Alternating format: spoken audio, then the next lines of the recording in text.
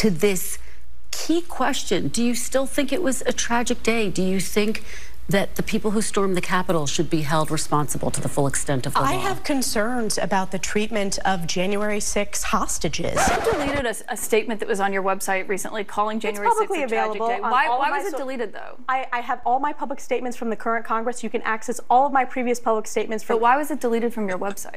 Got him. We fucking got him. I feel like this is a perfect opportunity for a class I like to call Accountability 101. Here's Trump VP hopeful and verbal gymnast Elise Stefanik claiming that January 6 insurrectionists were actually hostages, free from pushback, repeating her cult leader's claims verbatim. They ought to release the J6 hostages. They've suffered enough. They ought to release them. I call them hostages. Some people call them prisoners. I call them hostages. Release the J6 hostages, Joe. Release him, Joe. You can do it real easy, Joe.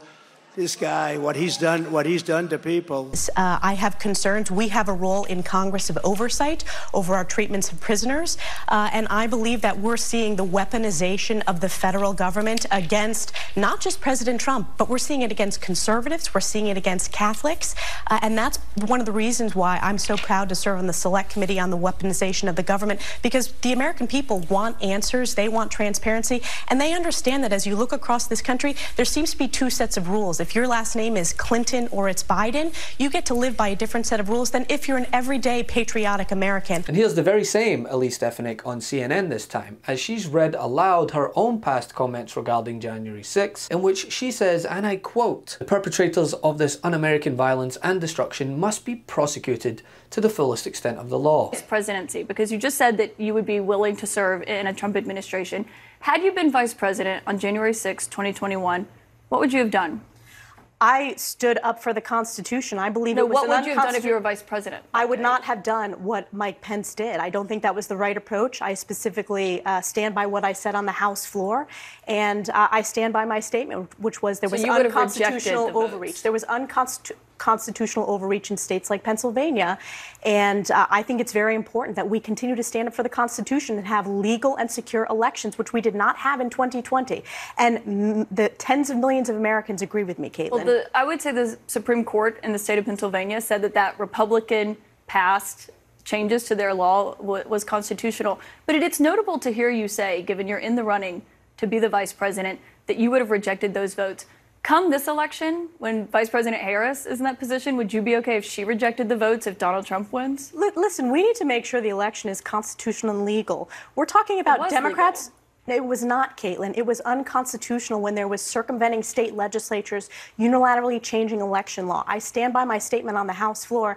And again, tens of millions of Americans agree with that statement and have questions about the validity and legality Republicans are so in doubt about the election. Because you deleted a statement that was on your website recently calling January 6 a tragic day. Why was it deleted, though? I have all my public statements from the current Congress. You can access all of my previous public statements from... But why was it deleted from your website? I only have the press releases from this current Congress. All of those statements are available since I was elected on multiple social media accounts, and you can access it there. Just like everyone can. So it wasn't a retraction of what you said? I have no, certainly not. I have press releases for this current Congress, and the reality is you as a journalist can go through all of my official social media accounts and find all of my previous statements. Come on, Elise, what's next? You're going to try and excuse Trump calling Nancy Pelosi Nikki Haley because their first name begins with an N? When she comes here, she gets like 9 people, and the press never reports the crowd, you know. By the way, they never report the crowd on January 6th. You know, Nikki Haley,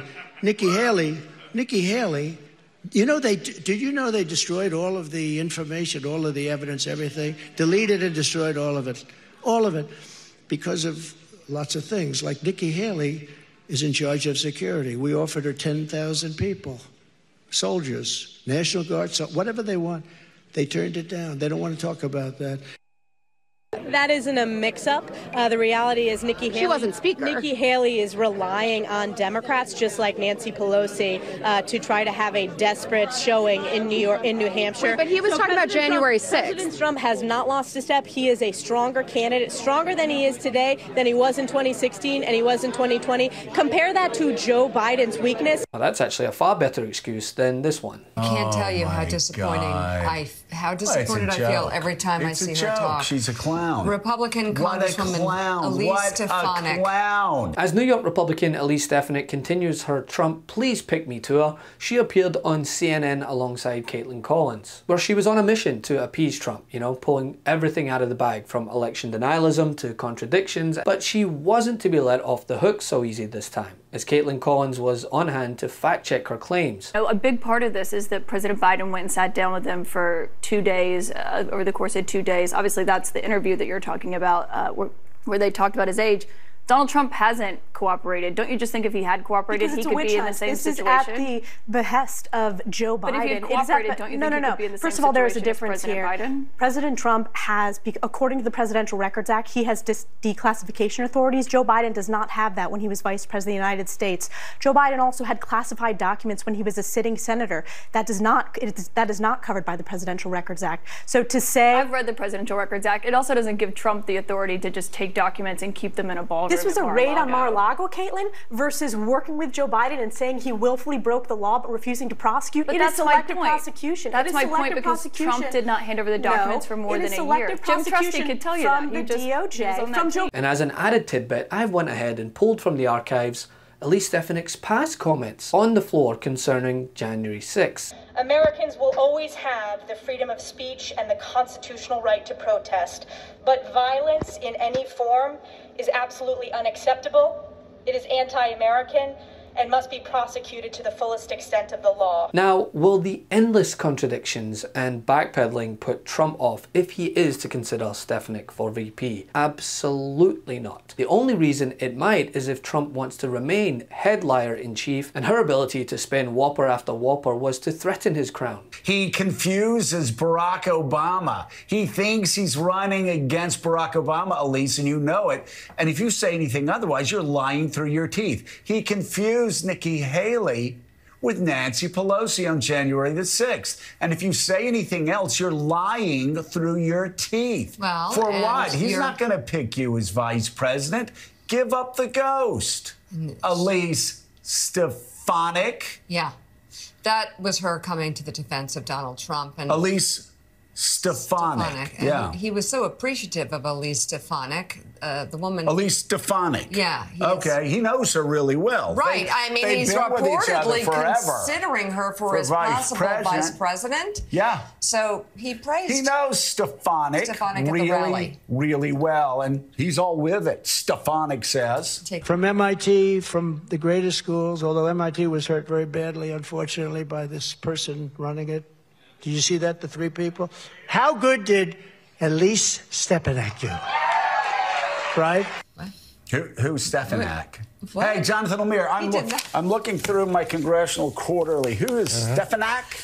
Is that somebody from Oklahoma? Stefanik? Her ability to say with a straight face that she's only to be held to recent comments, ones made in a desperate attempt to get Trump's attention, is laughable. But it's par for the course, and at least someone is on hand to hold her to them. Love this video? Make sure you stay up to date on the latest breaking news and all things Meidas by signing up to the MeidasTouch newsletter at MeidasTouch.com/newsletter.